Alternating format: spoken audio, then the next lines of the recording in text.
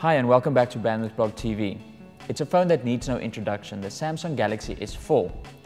We brought you a written review some time ago, right after release, but we thought we would bring you a video review of how it is to use it day to day. So, is Samsung's latest flagship the greatest and the best Android device there is? Do the bells and whistles detract from it being the best of its class, or does it put it on top of the mountain? Because of the slight design differences to the S3, the Galaxy S4 does feel more comfortable to hold in the hand and it fits better.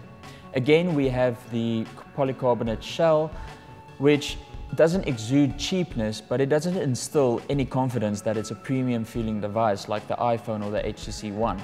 It has a 1.6 GHz octa-core processor, or more accurately, a dual quad-core processor, and 2 GB of RAM. It also has a Full HD 1080p Super AMOLED screen and a 13 megapixel rear-facing camera.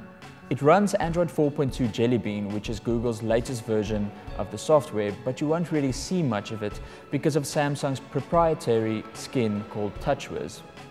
While we aren't really fans of TouchWiz, Samsung customers do appreciate the consistency of having it on one device and then also the next, and the design is very consistent.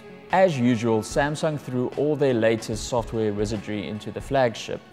First of all, there is AirView, which gives you a preview of whatever you're trying to look at, like your browser, the emails, calendar, or photo galleries, and you simply do it by hovering your finger over that part of the screen. Then there's Air Gesture, which uses the front-facing sensors to pick up the motion of your hands from top to bottom or from left to right. You can use it to browse your browser or any compatible app for that matter from top to bottom, or to go between tabs on your browser if you swipe left to right. While these gimmicks do work and they are fun to play around with for a couple of days, they don't really add anything to the core experience of it being a smartphone, which is the problem.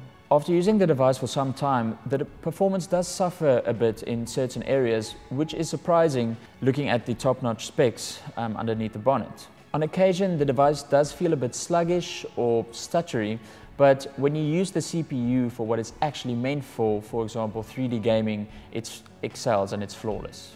The Galaxy S4 is a good smartphone with features better than anything else on offer, but the performance does suffer a bit because of those features. That being said, the device sells in its millions and it will continue to sell very well, largely because of Samsung's massive marketing campaign and also because it's become somewhat of a fashion statement. That doesn't mean that it's the best device on market though.